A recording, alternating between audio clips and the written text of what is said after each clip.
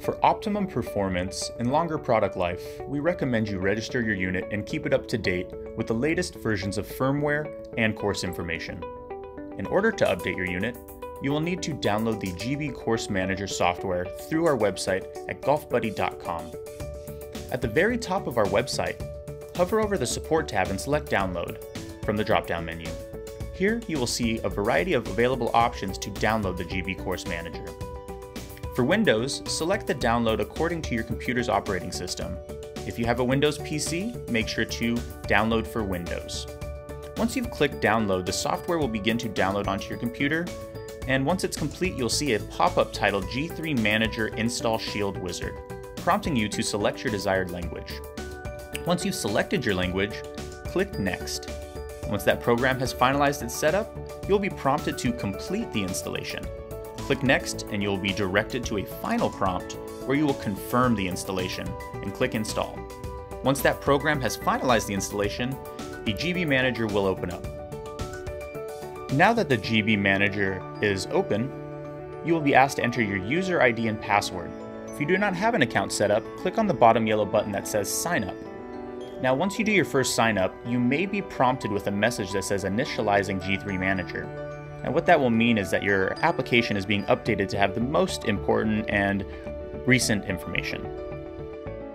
Once your account is set up, you can sign into the GB Manager where you'll be directed to the main device connection page. Make sure your device is on and plug it in using the USB cable provided. Certain devices like the W10, WTX Plus, and VTX will require the Data Sync button to be pressed on the face of the device.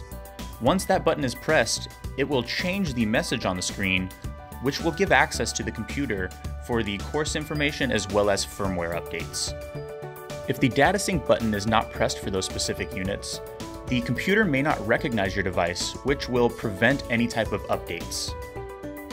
Once you are connected, the GB Manager will begin to read your device information. Now please wait until the GB Manager has recognized your device. Once the device has been found by the GB Manager, it will say Connection Established, and the GB Manager will inform you if there is a new firmware update available. Select Update Firmware and click Next to proceed.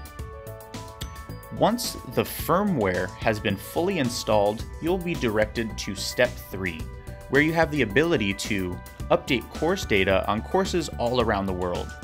You will have the option to not only adjust single states, but also entire countries at a time. Now that you've selected your desired countries, you will be asked if you would like to overwrite all courses or only update the courses that have updates. Once the courses have downloaded from the states and countries you've selected, the update will be complete and you will be directed to a page that says Update Complete. This means your firmware and course update is ready to go and you may exit the program. We suggest you update your unit at least once a month.